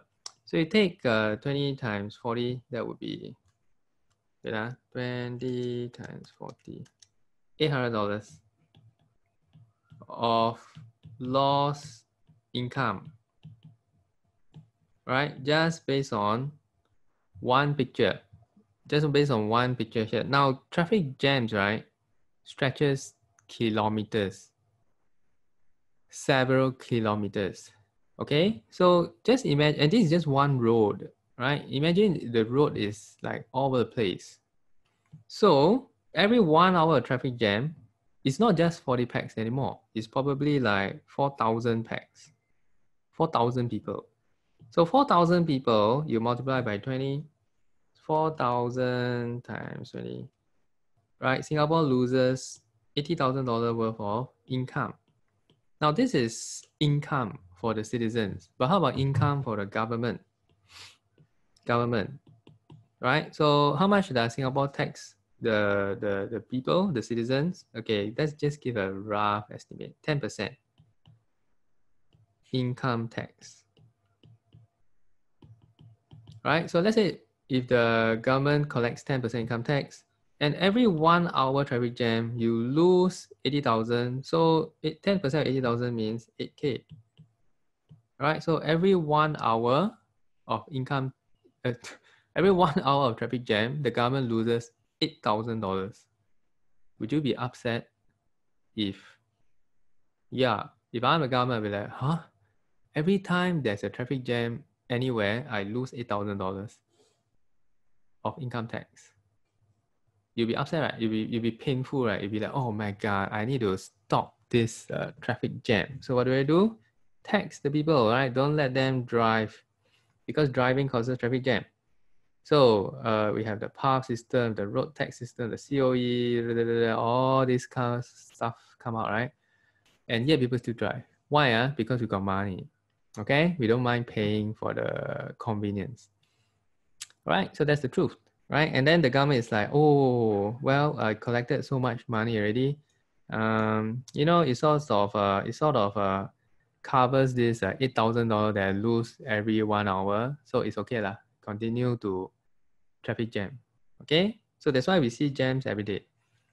Despite having all these taxes, all the different taxes paid, there's still jam every day. Can the government do more? Can the government, like, if the government really, really want to stop traffic jam, right? Like they really, really want to eradicate traffic jam, do you think they can do it? Do you think they have the ability to really stop 100% traffic jam? Yes, right? Yes, they can. Like now, no traffic jam because now it becomes a rule. You're not supposed to come out. There's no traffic jam now, right? There's no traffic jam. So my point is they can, if they really want to, they can stop traffic jam. But the reason why they don't 100% stop traffic jam is because their taxes are already being recuperated, recouped. They have recouped their losses due to traffic jam. So it's no big deal to them anymore. They're like, okay, just go ahead, lor. Jam, lor. No, doesn't bother me. Why? Because I already collected back whatever I need. You understand? Okay. Same with cigarettes. Huh? Cigarettes is like, wow, it's negative externalities, you know. So what I'm trying to say is that the third party here who suffer is ultimately the government. If everybody smokes cigarettes, everybody has bad health, and not just the smokers, but the people who secondhand smoke, right? Everybody has bad health. We cannot work productively. We have less income. We pay less income tax. Got it? So the government is like, okay, I need to tax you smokers because you're causing me less income. Private vehicle, I need to tax you drivers because you're causing me less income from the government's point of view. Got it? And then after one tax is, wow, you buggers keep on driving some more. I tax you some more. Wow, after I tax this, you keep driving some more. I tax you even more. Okay? And we just keep paying, right? So eventually, up to the point where, oh, okay, I collected enough tax already. It's okay. You can continue to smoke, okay? Because I already covered the cost of you smoking. I already covered the cost of you driving. Okay? So that's the reason why they still exist. Smoking still exists. Driving still exists. Despite all the negative externalities. Right? So that it's never 100% removal. Of course, you will say that, oh no, this is freedom, you know. We are a democratic society. We have freedom to smoke. We have freedom to drive. Right? But the government dictates your freedom. Dictates. They tell you how much freedom you can have. Right? So this is externalities. Right? So it's very important for me to go through this because you cannot just have textbook understanding of externality. You need to like fully understand what this positive and negative externalities is all about, right? The source or where, I mean the origin of why got such thing, right? Why is there such a thing called externalities? Okay, so you see, I'm giving you anecdotal examples so that you can remember, right? If you read the textbook, if you read the notes, right, they don't give you stuff like that. Okay, they give you very general, generic, politically correct statements which you should use for your essays. All right, so let's see what they talk about, what they say. Right, explaining negative externalities. So what is a negative externality? Right, starting from here.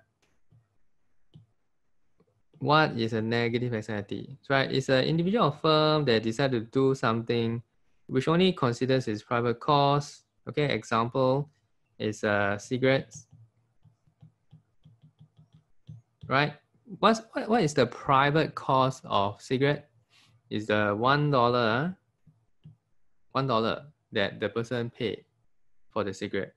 However, there's a external marginal cost which includes third party cost. What is this EMC? It's a cost to third party. So for example, because you smoke that one cigarette, then the fella must go and see doctor and he must pay, let's say 20 cents, right? That means for every $1 of cigarette smoke, third party suffer 20 cents. Okay, so we call that EMC. The third party suffers 20 cents due to EMC. And since the individual only considers his PMC and not the EMC, he grades PMC equal to PMB. What's PMB? PMB is the private marginal benefit, which is the benefit for the person who smoked, right? He's willing to pay $1 because the benefits that cigarette brings him is equivalent to $1, right? This is what I mean by PMC equal to PMB. Private marginal benefit equals to private marginal cost, right? And he doesn't care about the social cost. That means the cost to third party.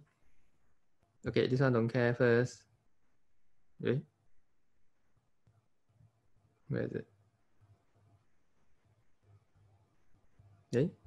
However, social efficiency requires SMC equals SMBR. Okay, this one later.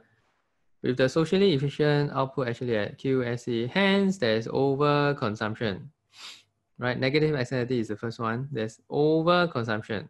overproduction or production, okay, same, of goods which incur social costs that exceeds the social benefit. This results in deadweight loss. Okay, so this is the proper definition of negative externalities. Do you understand? So there are a lot of keywords here: PMC, PMB, EMC, SMC, SMB. Right? So if it is positive externality, we put vice versa here. That means you just change it to positive. The argument is the same. Now this is called the 5-step process of, wait, how many steps? 4 steps. 4 steps, sorry, 5, right? 4-step process of 4-step process of explaining what is the meaning of positive or negative externalities. It is a standard process, okay? 4-step or 5-step process of explaining externality is always standard. Okay, now this thing you gotta remember, you gotta memorize. It is a guarantee come out kind of question. Okay, this question will guarantee appear in your A levels as well as your common test. Okay. Now, I know that's a big chunk, but do you understand this whole chunk of stuff? Okay, step 1, 2, 3. Do you understand? Step 1, 2, 3. We go step by step. 1, 2, 3. Do you understand?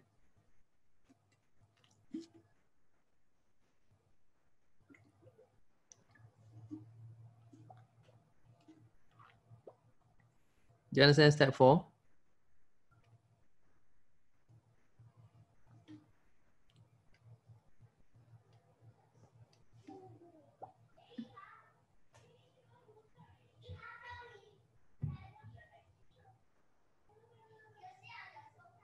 Do you understand step 4?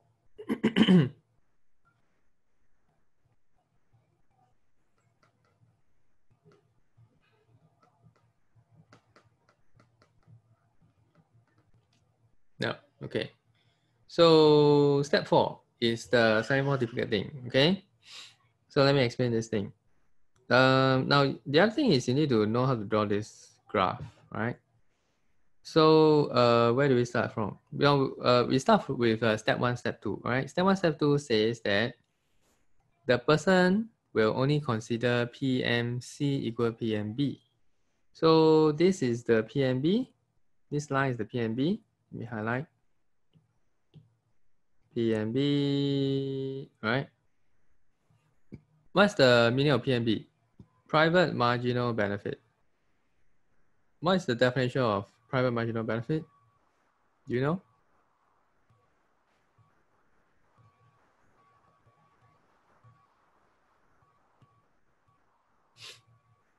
The benefits the firm will receive.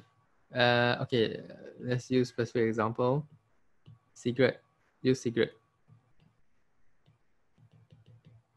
All right. So what's the meaning of PMB?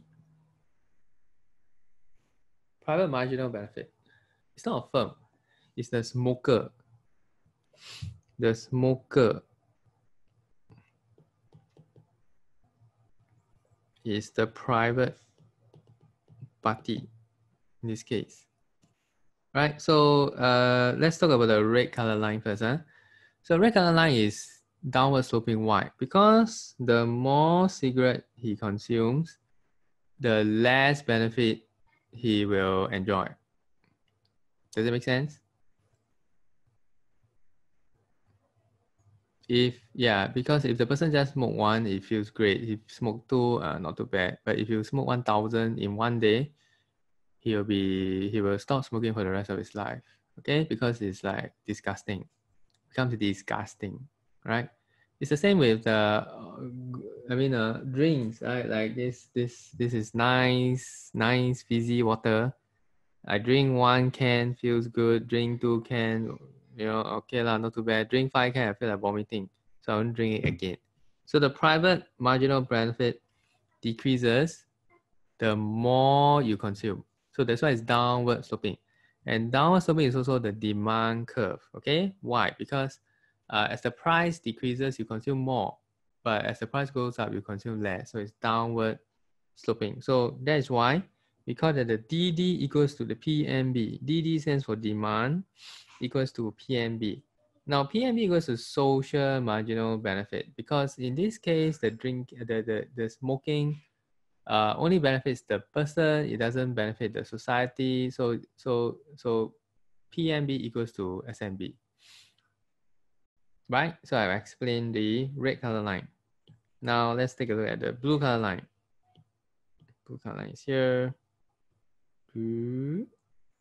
Right? So blue color line upward sloping. Reason is, and is the PMC line. What's the meaning of PMC? Private marginal cost.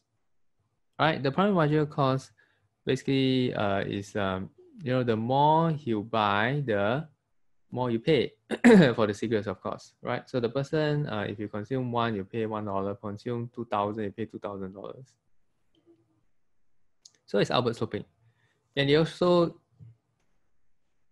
represents the supply line.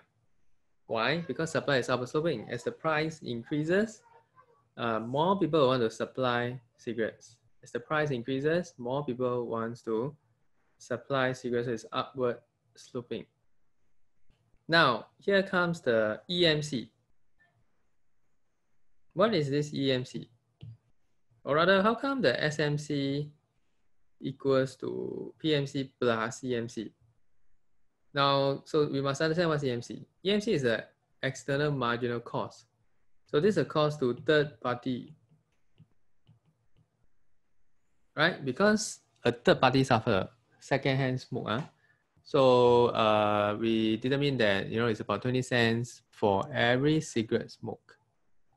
Right? So the cost to the society is not just the cost to the person, because the person pay $1, but the overall cost to the society is you must add 20 cents.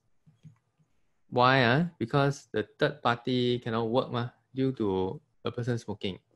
A third party cannot work. So the cost to society is now higher than the blue color one. Right? So we cover the green color line. Okay, these 3 color lines, do you understand? The red, blue, green, is there anyone you don't understand?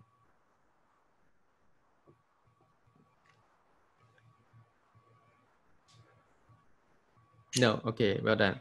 So initially, the level of consumption is here. Q. Why? Because, okay, I shouldn't put initially.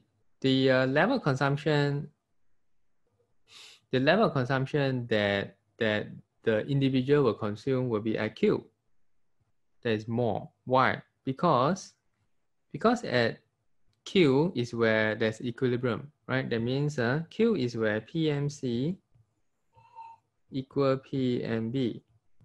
This is where the person's the private marginal cost is equal to private marginal benefit. However, the true cost to society is more than that because you need to add the 20 cents. Okay, so now the equilibrium is here. This is the color.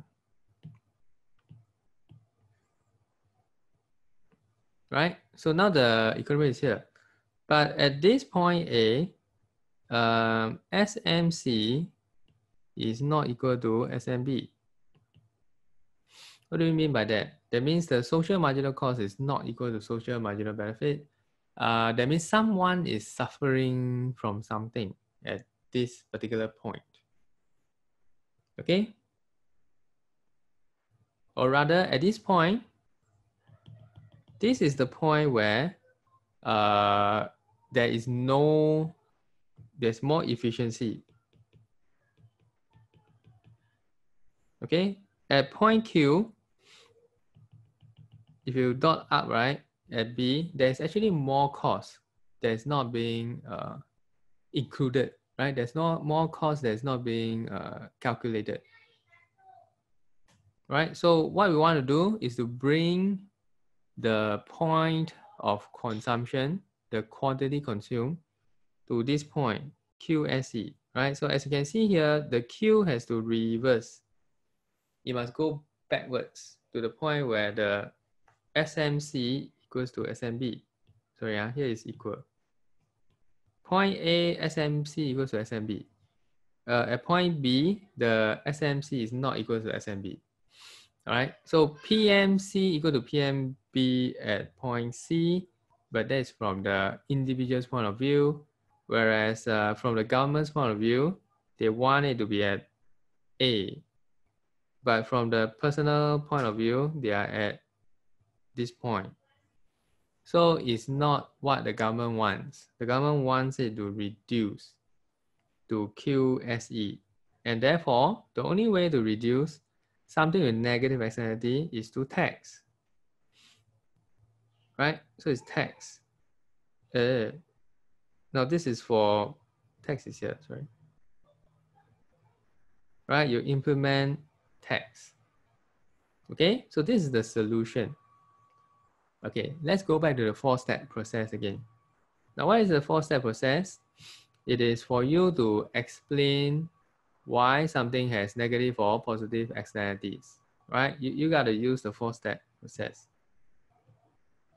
Okay, 1, 2, 3, and then 4, and then you draw a graph to show negative externality. Okay, any questions on the graph again? Are you able to explain the graph? That is the important part. Okay, good. So can you try and draw a... Okay, over here we don't have a positive externality graph. Okay, this is negative externality. Can you try and draw a positive externality? Are you able to annotate? Like draw?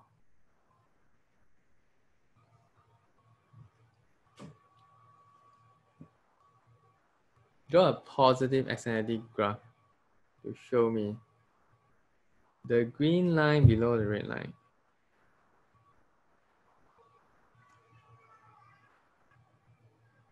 Oh. Not really.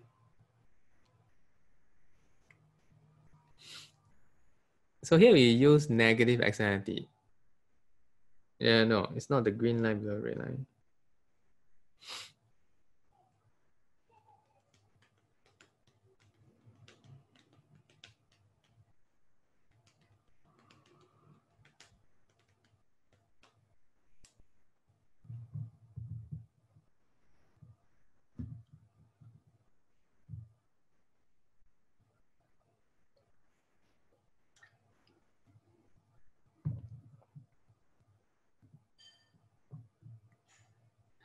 The green line below the blue line. Yep.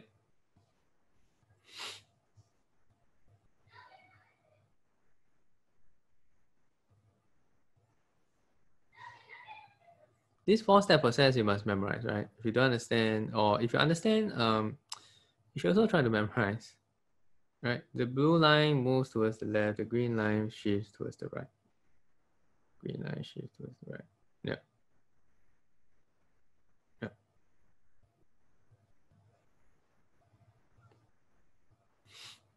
Okay, I draw on this side. Okay, then we can do a comparison.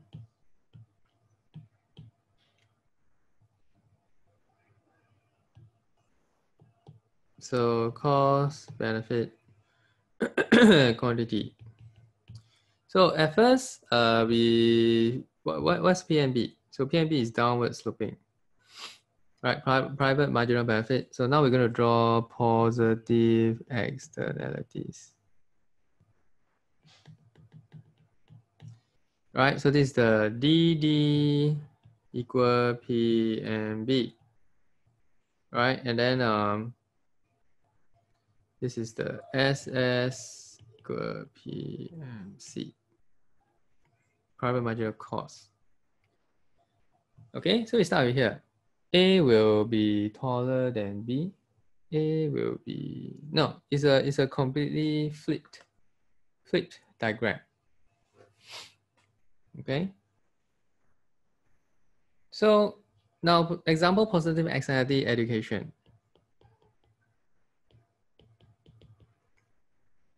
Okay, education. So so people only consume up to the point where the PMB go to PMC, right? So we call this point Q over here. Okay, however, we know that it has external benefits, right? The consumption of education benefits third party, benefits old Mr. Teng, because Ethan buys bench. Ethan pay for bench, right? So because there's a EMB, your SMB, social marginal benefit, is increased.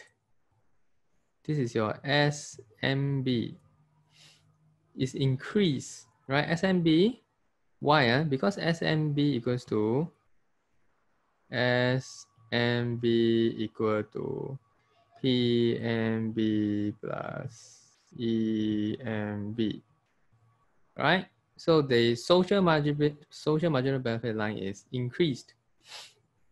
Okay, so where is the now? Is there any social? Is there any external cost for you studying? Don't have, right? There's no EMC. So because there's no EMC, your PMC equals to SMC. Now, where is the socially efficient output level, or where is the level that the government deems is socially efficient, right? It's here. Why? Because this point SMC equal SMB, right? SMC is this line, SMB is here, ma. So the socially optimal level of consumption is here, QSE. That's called the socially efficient or socially optimum level of consumption. But we have a problem because you are now at Q and you want them to increase to QSE. What do we do? The government give subsidy. So we are all happy.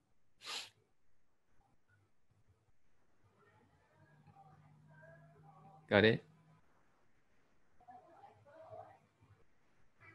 So it's a bit like a mirror image.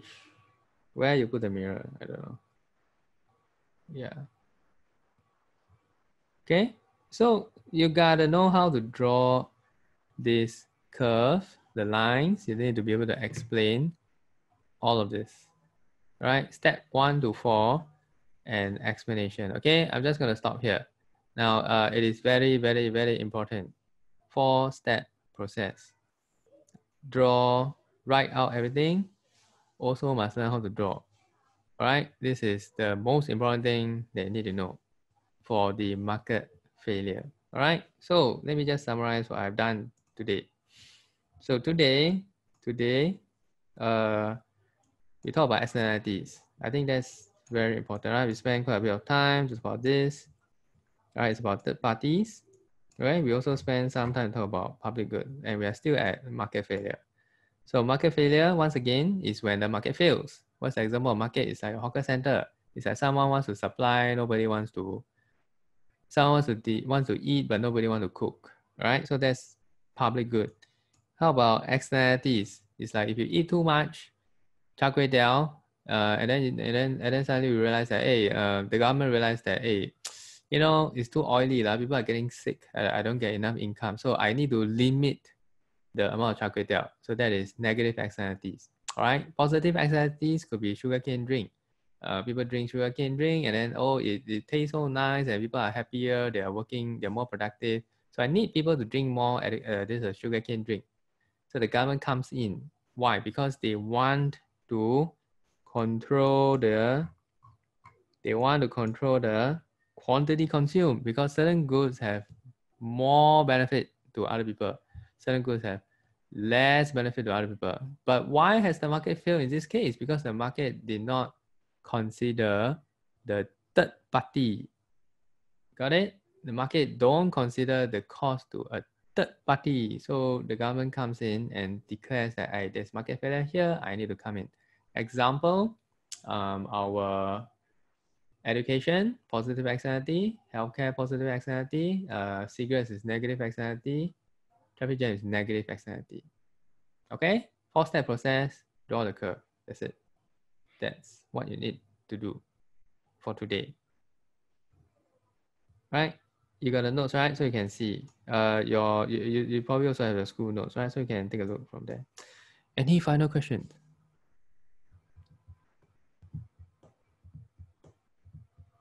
No. Okay. Awesome, man. So I'll see you next week. Okay? Same time. Meanwhile, enjoy your holiday in the circuit breaker. Are you celebrating? Are you doing anything special? Special. Yesterday was Hari Raya, ma. No, as in like any special food. I'm ordering some special food. Okay, I'm getting some nice chicken, I think, to eat. Okay, bye bye. See you next week. Bye. Bye.